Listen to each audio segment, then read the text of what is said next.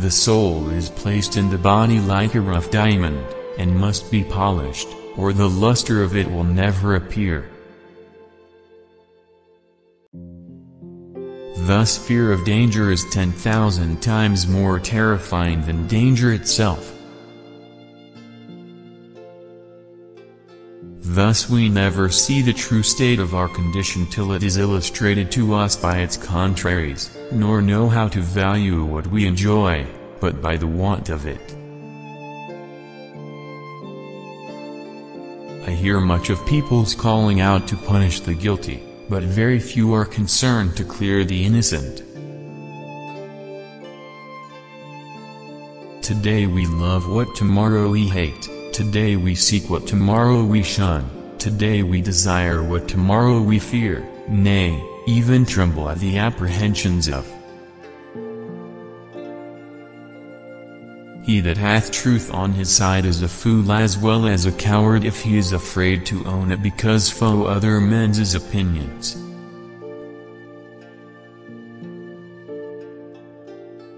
Thus fear of danger is 10,000 times more terrifying than danger itself when apparent to the eyes, and we find the burden of anxiety greater, by much, than the evil which we are anxious about. All our discontents about what we want appear to me to spring from the want of thankfulness for what we have.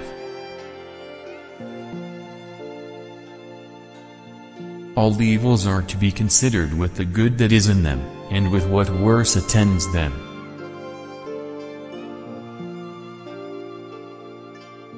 And I add this part here, to hint to whoever shall read it, that whenever they come to a true sense of things, they will find deliverance from sin a much greater blessing than deliverance from affliction. It is better to have a lion at the head of an army of sheep than a sheep at the head of an army of lions. And now I saw, though too late, the folly of beginning a work before we count the cost, and before we judge rightly of our own strength to go through with it.